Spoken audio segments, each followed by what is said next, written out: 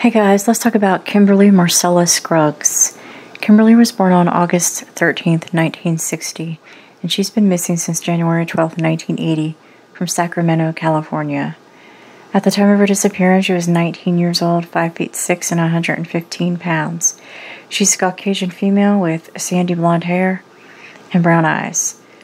She has a chipped front tooth. At the time of her disappearance, she had a glass cut on her right shin.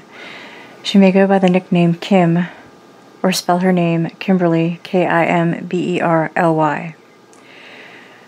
Khymbrly was last seen at her apartment near Fair Oaks Boulevard and Howe Avenue in Sacramento, California on January 12, 1980.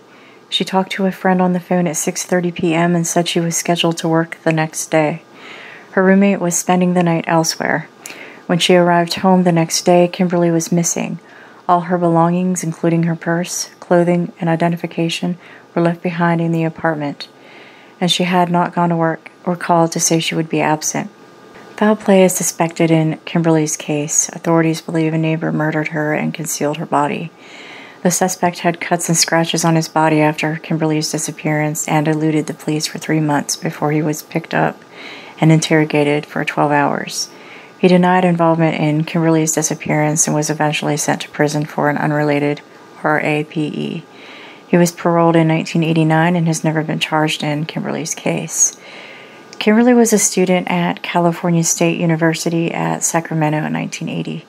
She studied political science and international affairs and had a job as a sales clerk at Weinstock's. She is originally from Pismo Beach, California. Her case remains unsolved. If you have any information, please call the Sacramento County Sheriff's Department at 916-874-5467.